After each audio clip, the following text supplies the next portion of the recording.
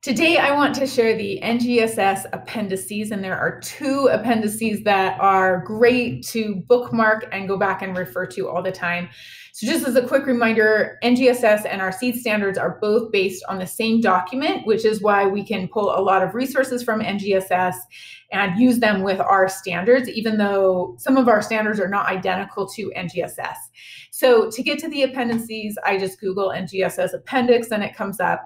The two that I would suggest bookmarking and pulling out to refer to when you are building rubrics or working with your team to develop curriculum or writing assessments for students are Appendix F, the Science and Engineering Practices, and Appendix G, the cross-cutting concepts. So both of these appendices have similar information for their particular topic. So this is the one for the Science and Engineering Practices. So remember, these are the things that students should be doing in our classes. So the front page, we have a list of the practices, and then there's some information, but you can skip down, and there is a section on each practice that outlines the practice. So there's some general information there, and this can be really helpful especially for practices that might be newer. So some of these practices didn't really show up in our old standards, so they might be a little bit new. So if there's a practice that you're not quite sure what it's really getting at, this general information can be really helpful. And then each practice has a progression matrix.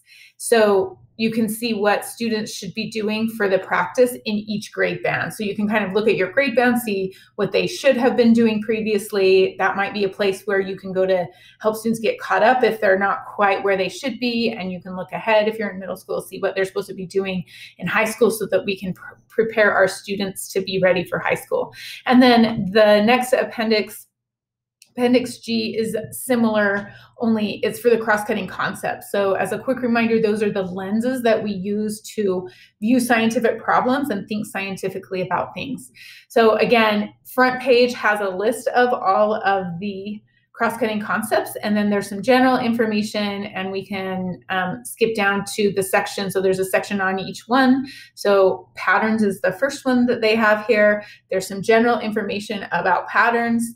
And then again, there's a progression matrix that just shows in each grade band, what is it that students should be doing? How should they be using patterns?